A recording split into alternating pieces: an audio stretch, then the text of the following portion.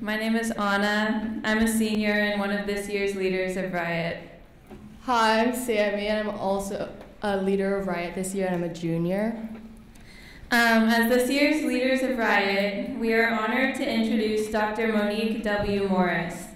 Riot Club aims to confront issues at the intersectionality of race and feminism, as well as to give girls of color a voice on campus.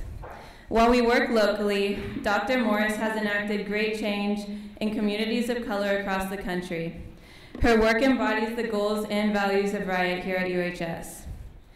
We are proud to share the news that Dr. Morris is the recipient of the 2020 Distinguished Alumni Award, UHS Alumni Honors.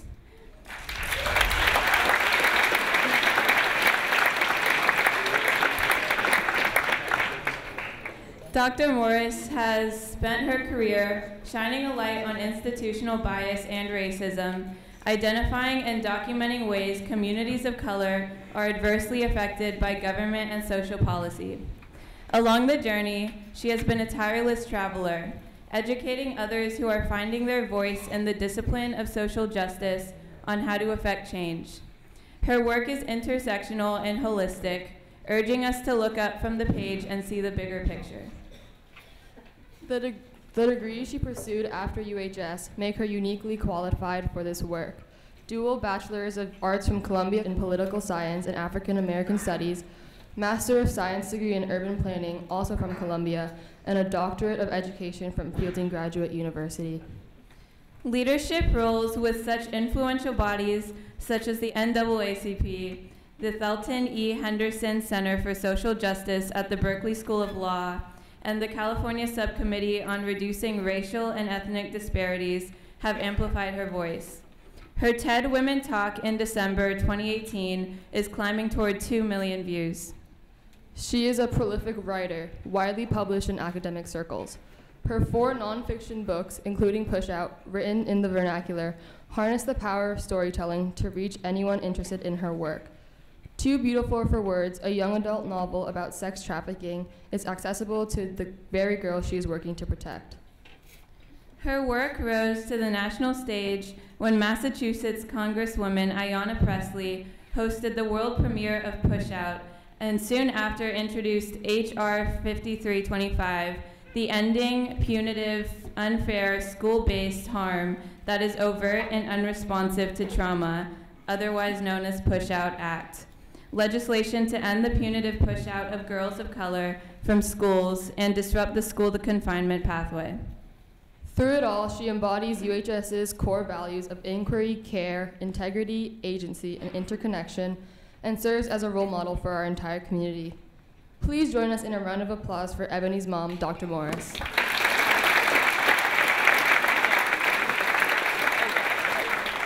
So I know that many of you have been sitting for a little while, so one of the things that we like to do after we show this film is just give everyone a chance to ground in your breath.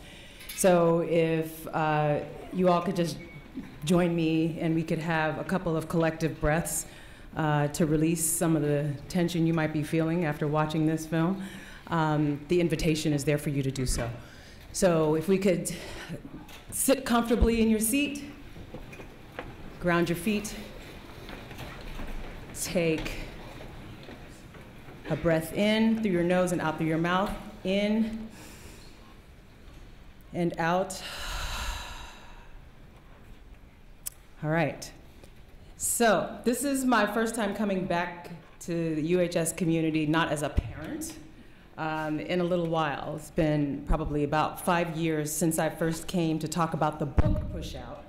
And share that I had just written this piece that talks about the ways in which Black girls are uniquely experiencing discipline in schools in ways that have gone under the political radar. It is and has been quite a journey for a little book. I call this my little book that can, right, and is.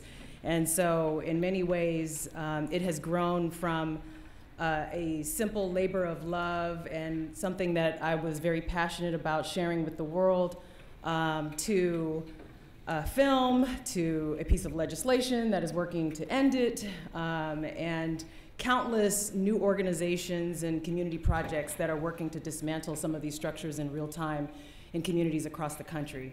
So I'm really proud of the community that has come together to talk about these things. I'm really proud of UHS for screening this film with you all.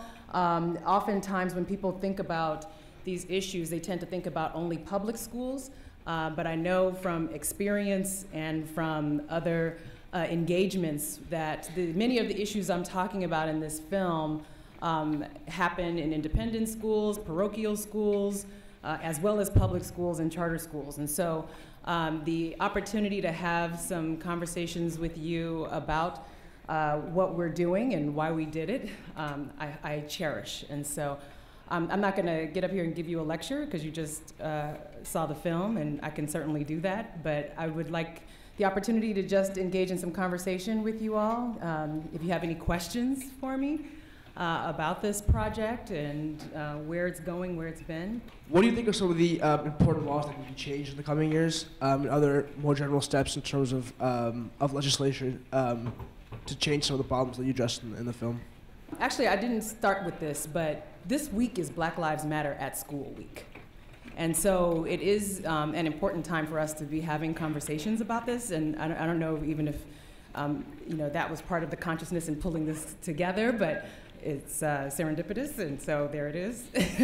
but I think the legislative responses that need to be in place create a structure for there to be systemic change. That's one of the things that I say all the time, is that for those who are engaged, certainly this is a film about education, and not everyone in here may be an educator professionally in their futures, though some of you will be. But this is also something that should be on the minds of those who will be in policy work, who are in the legal domain, who are medical professionals.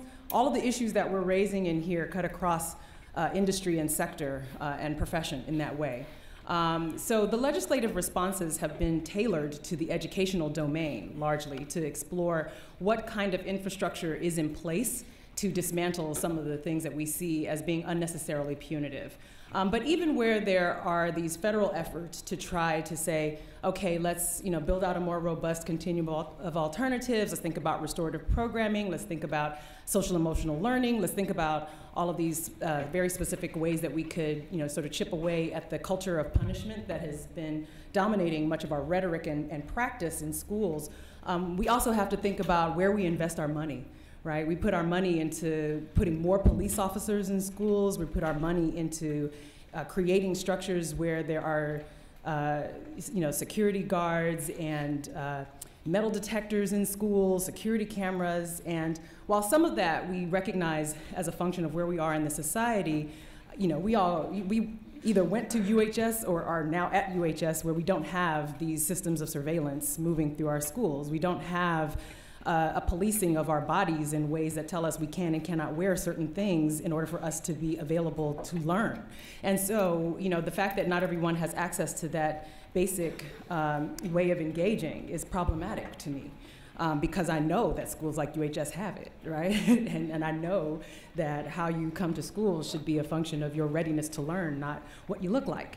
And so, I think the policy, conversation that we're having at the federal level is largely about creating a space for there to be other state and local policy efforts to intervene as well. I'm hopeful that the Ending PUSHOUT Act will become law. I'm hopeful that states will replicate what is in the bill in terms of its investment in the teacher training and professional development, as well as a dismantling of the infrastructure of punishment in schools. I'm hopeful that much of our conversations about policy will also impact our practice.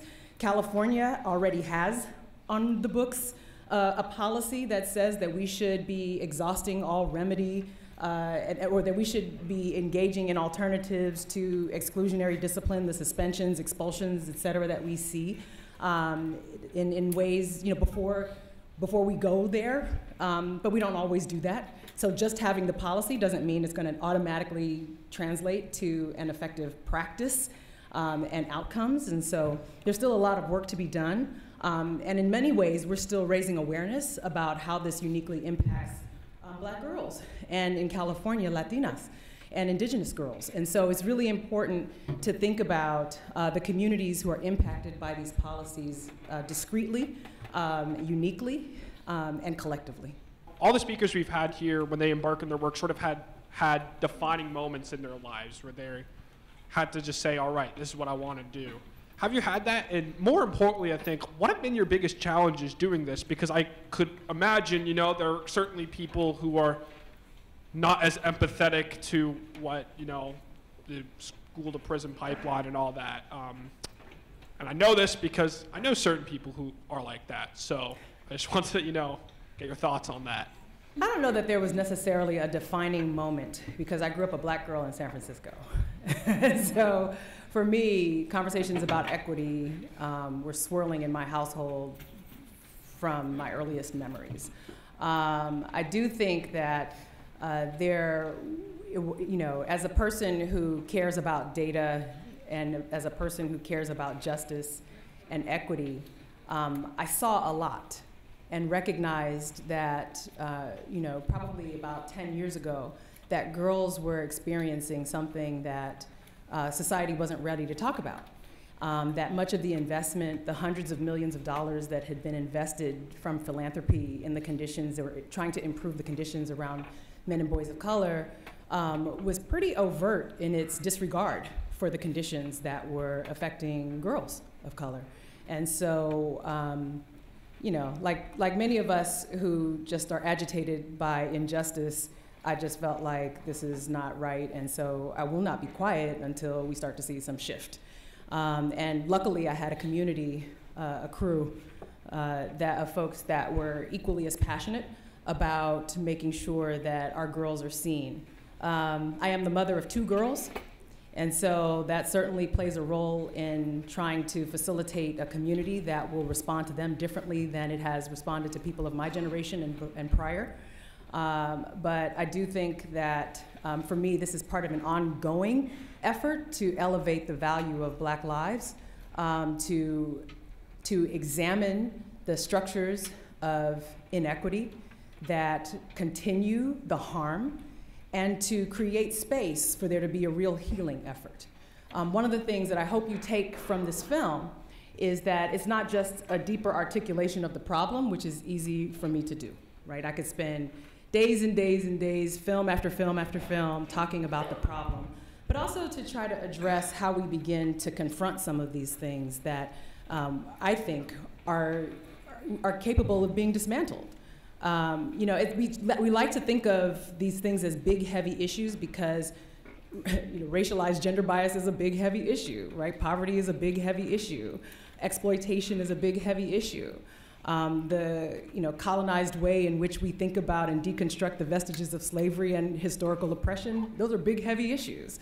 But what we know we can do is begin a process to reconcile and build connection that can facilitate healing. And if we commit to that healing, then we can commit to changes in those structures. People make structures and policies, right? They don't just create themselves, we create those. And those of us in this room who have access to this tremendous education, who have access to resources, we will be creating those policies. We will be driving that conversation. When my daughter was here, and even as I was here, I don't think I recognized it as a student, but I definitely recognized it as a parent. I was like, UHS does a great job with a lot of things. You're gonna get an amazing education here. I got a great education. I also know that UHS is a place where people will grow up and run things. So because you're gonna run things, because you will be leaders in your industry and leaders in your practice, it's important for you to be exposed to the ongoing hard work of wrestling with those and confronting those personal biases, the ways in which you can either participate in oppression or work to dismantle it to create a more equitable society. And so, for me, it is really ultimately about that. Thank you for being here, Dr. Morris. One of the things I'm really grateful for in your film is that you amplify adverse childhood experiences, and that's something I think a lot about outside of here and also while I'm here. And the conversation around adverse childhood experiences, or ACEs, tends to be focused on the pediatrician's office.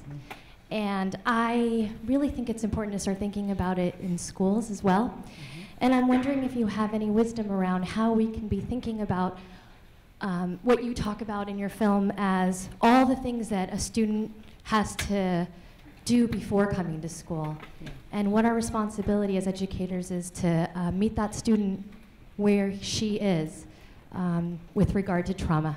The conversation about ACEs in educational spaces and in schools has largely been associated with, number one, administering the survey with a trusted care professional who can help guide the conversations around childhood trauma, but also building out spaces that do not intentionally trigger that kind of trauma, where there, in many ways, are again, the policing of bodies and enforcement of dress codes for girls who are survivors of sexual violence can be very triggering.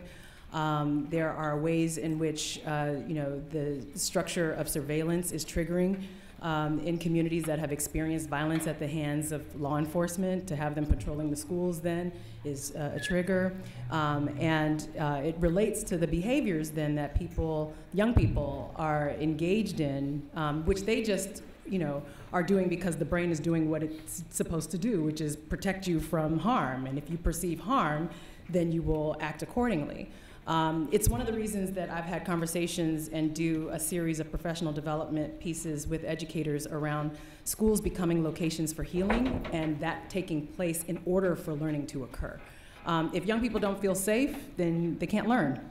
And so many young people are not feeling safe that they're engaging in behaviors that either disrupt their own learning or disrupt the learning of others. And so that's something that I think is an important consideration for those of us in this space, not just for educators who are working with young people, but also for young people to be aware of your own triggers and to be aware of where you fall along that continuum of at least being able to assess childhood trauma.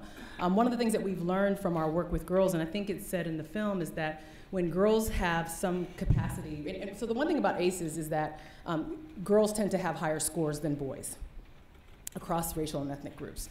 And so when girls are experiencing higher levels of childhood traumas, and when their ACE scores are higher than their counterparts, it's important to explore then what they need to have a school that feels safe to them.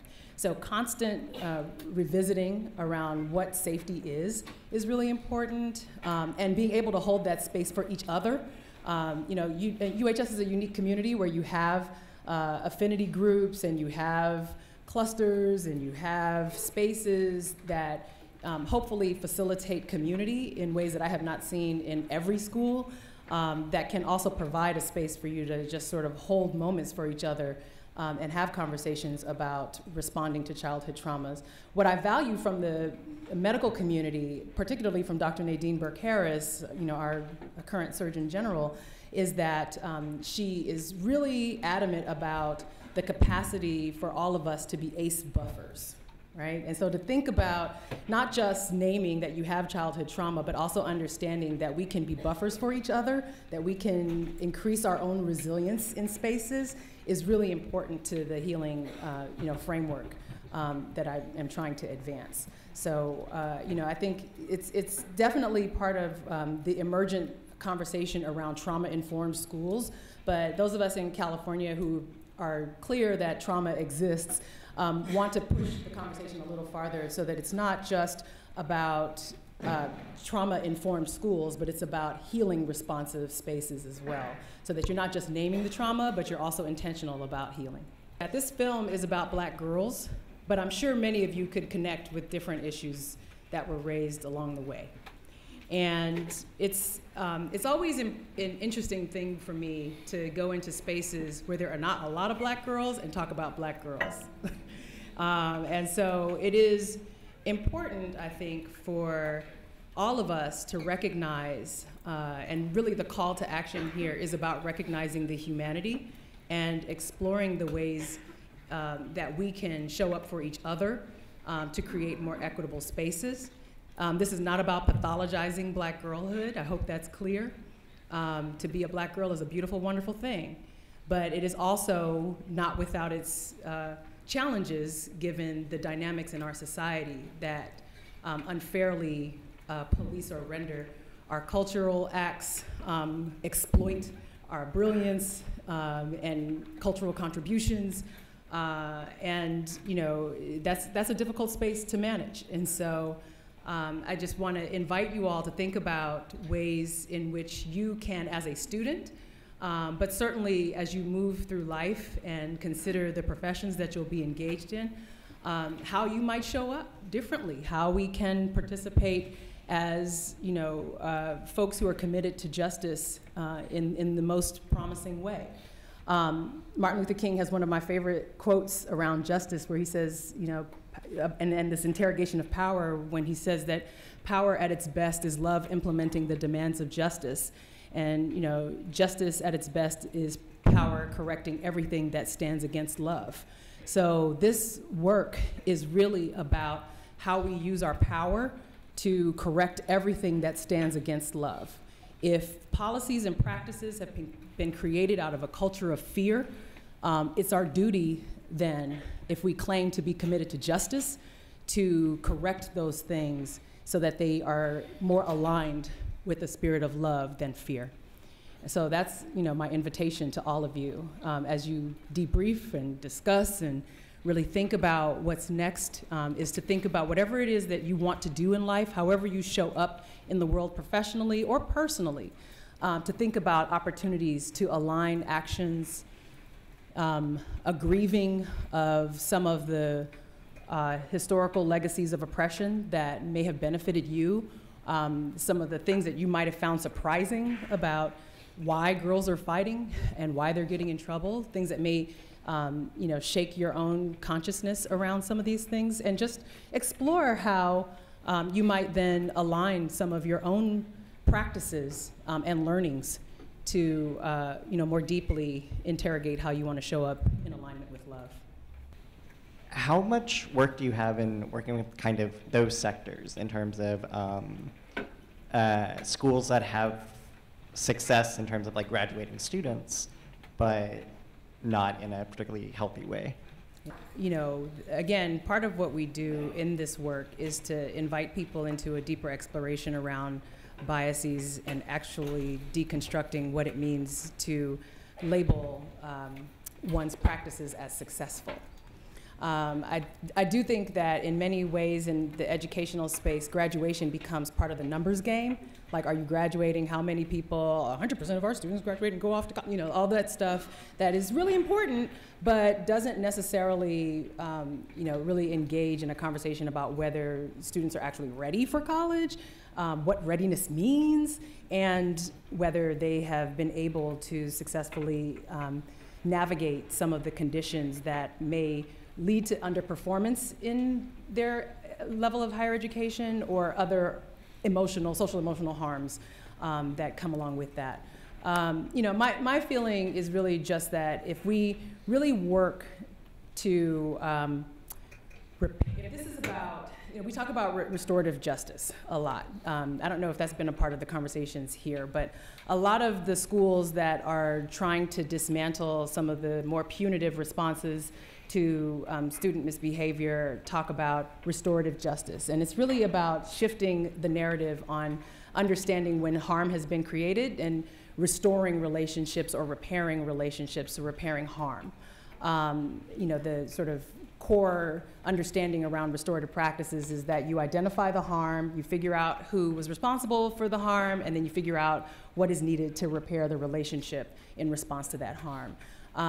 My feeling is that we have not done a good job of engaging in that process when it comes to looking at institutions and communities where that institution might have been part of a tapestry of harm in the lives of that community or the multiple generations that have been interacting with this institution, right? Or not this particular institution, but, you know, with the institution in question. So a lot of what's happening, I think, nationally, locally, are conversations with educators, with parents, and with young people about whether the school has been part of a tapestry of harm and what that means, what it's looked like, and what's needed to repair it. I don't move in cookie cutter spaces. I think that safety is co-constructed. And so, and by that I mean that you can't bring in an external body to create safety. You have to work to build relationships to create that kind of safety, so that even if there's something that goes wrong and there's conflict in this space, which every school has, right, that because you're in community, you can confront that and move together to repair the harm. And so that means, of course, you have to admit that there's harm, right? You have to understand that, you know, maybe we did participate in part of this culture of harm, or I did say something that was harmful, or I did engage in a practice that was harmful, or I didn't, or I'm part of, or I've become an agent for an institution that is harmful and has been harmful in your space and community. And then acknowledging that and then working together to reconcile that, I think, is critical. So then for, as you're just talking about like personal harm and personal trauma and how that affects children in schools, and specifically Black girls, as like most of that was about, how do you like, I guess, how do you, and I guess like kind of your movement as a whole, how do you address like families, I guess, regaining kind of trust in like academic institutions and in their own children, and kind of balancing like how much do I trust my own child's experience and how they're interacting with other children at school versus how do I trust like the institution itself and what it's telling me about my child? We acknowledge always that for many Native communities, you know, the school represented a complete disruption of one's identity, where a lot of folks, particularly in California, you know, which was newer to the colonial experience than folks on the East Coast, you know, indigenous families were torn apart by the boarding schools, and so school represents something harmful. I talk about in PUSHOUT, you know, the book, how, you know, enslaved Africans were physically harmed if they tried to learn to read. That because reading was sort of the signal that one was a thinking human, the rhetoric around dehumanization of people of African descent by those who were enslaving and perpetuating the structure of an institution of slavery, you know, wanted to make sure that Black people didn't read. And so recognizing that history and acknowledging that history is really important. Especially when we, you know, sort of today talk about literacy rates among these communities, and we talk about, you know, some of these conditions as if they operate in this ahistorical space, which is not true. You know, I think repairing the harm, you know, as I said before, with the restorative approach and this thinking about healing really has to begin. It has to begin with an acknowledgement that harm is a thing. It has to begin with one saying, or one institution or one policy saying, we were part of the harm. I hurt you. And beyond an apology, which is always like, okay, thank you, but with any apology, you want to see action, right? You want to see a change of outcome. So with the acknowledgement has to be, you know, this commitment to what is needed to repair the harm, but that has to be created in partnership with those who are harmed. So much of our discussions with community, especially in educational spaces, are the schools saying, we're here to do our job, and the parents are there. Parents, come to the school, we'll talk to you here in our space, and if you can't make it, you know, we might send you an email or a letter home, and, you know, if you get to it, great. If you don't, we're moving on with what we said we were gonna do. And a lot of that is because of the way that the schools are accountable to other systems and have to make sure they're running.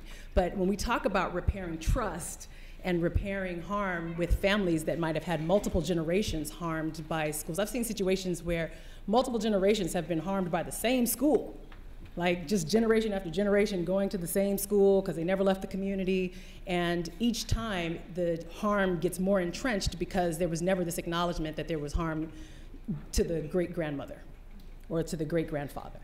And so the children come to school like, these teachers don't care, or I don't care. So if somebody calls me out of my name, my parents said I better do, you know, and they do that because there's no trust, and there hasn't been this conversation about building trust. We are really in the early stages of, I think, trying to figure out how to build more robust parental engagements around that, but I really do think that if we follow and really begin to explore what it means to build out locations where schools can function as locations for healing, that then when we invite parents in, it's more than just, I'm here, I have to go up to that school because I have to either advocate for my child or be in conflict somehow with the school, or I have to go because my kid is doing something. It becomes a more deep relationship that we haven't really cultivated in a lot of spaces around the country. So, the conversation, again, is just beginning. I think it has to include those parents and communities in unique ways around how they have been harmed and what they feel they need in order to feel safe to come back and be in community. But, so much of our rhetoric these days is divisive.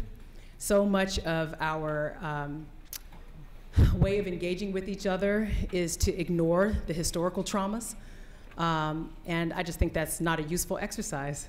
I think that if we're going to talk about really moving to a space where we are a community, then we have to engage with a sense of love and union that will be challenging. We will not agree on all things, right? We do not agree on all things, and that should not be an expectation, but there should be an expectation that we hold certain things as dear and fundamental to our ability to coexist and be and to be together. And learning institutions have not historically had that kind of rigor. And that's one of the things that we're hoping to bring in this conversation around schools as locations for healing. I'm wondering how students can support attempts made by institutions to create systems of restorative justice.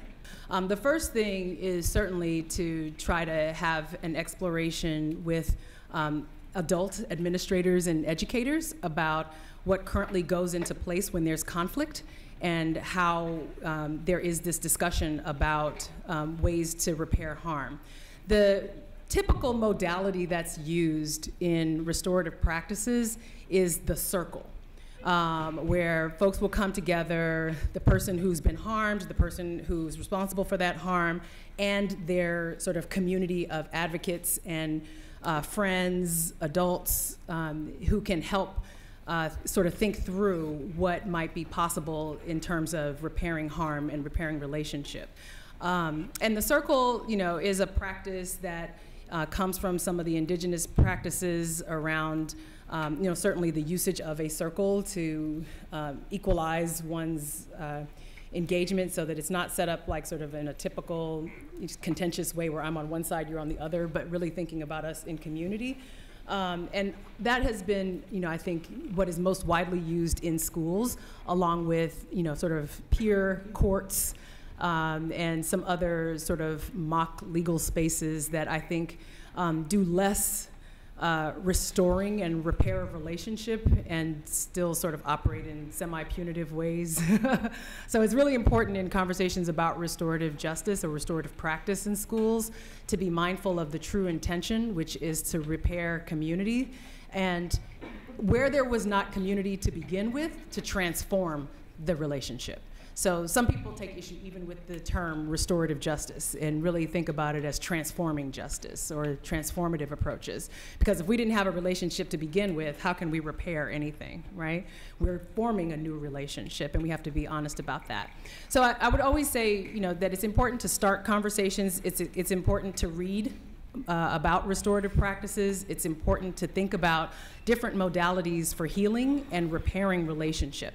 A lot of what my contributions have been in this space, in addition to being an evaluator of restorative justice programs, is to think about then what it means to repair harm in different communities. So some places are using restorative dance or using dance as a way to restore one's relationship. Or if spoken word is a part of your cultural tradition and engagement, how do you then repair the relationship with yourself so that you can repair relationships with others if there's been a deep disruption? Whatever it is that works in a particular community should be, I think, student driven in the sense of really recognizing what it means to repair relationship and having elevated conversations about that. Well, thank you. Thank you for your time.